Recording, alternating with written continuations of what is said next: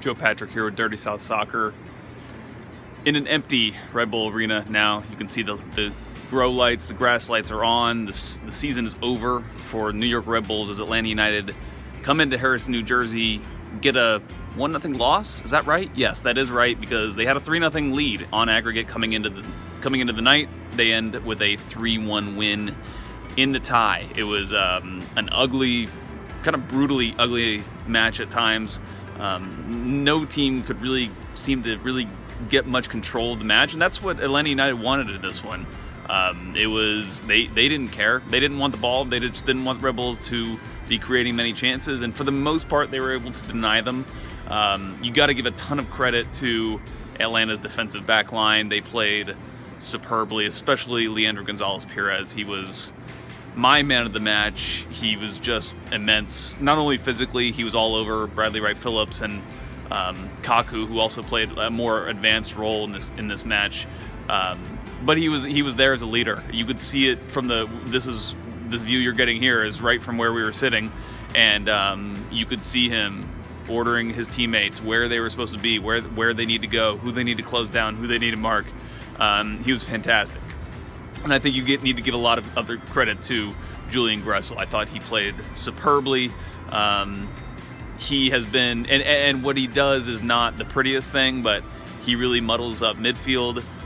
This team, ever since the playoffs started, they've been talking about how important it is to win a second ball. The second balls, and basically a second ball is like if a long ball is played, header goes, someone heads it, and the ball's loose. Who wins that next ball when the ball is loose there? Gressel is so good at getting to those balls. His aggressiveness in midfield suits that role perfectly, and he was great tonight.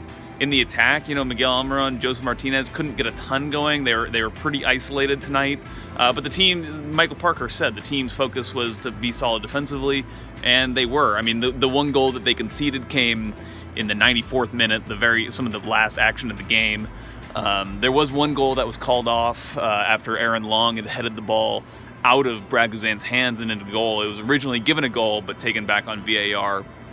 But overall, just a extremely impressive display from Atlanta, particularly because you guys will know as Atlanta United fans, these are the kinds of games that we are not so sold on, maybe, on seeing how Atlanta United can perform. We know that they can control games, we know that they can attack, we know that they can score goals, but when it comes down to it, when it comes down to needing a defensive effort, a gritty effort, an ugly effort, that's what they gave tonight. That's what they put on the field here, and that's what they needed. That's what they needed. Michael Parkhurst again talked about it, and Tata Martino talked about it as well. So we'll have a bunch more coverage for you from this match, as well as what will be ahead, which will be the Portland Timbers, who defeated Sporting Kansas City tonight in Kansas City.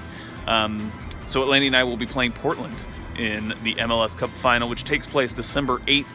You can get tickets; they are on sale. They may already be sold out, but they did go on sale tonight. So, yeah, this game will be played in Mercedes-Benz Stadium. Atlanta United has punched its ticket to go back home and play Portland Timbers.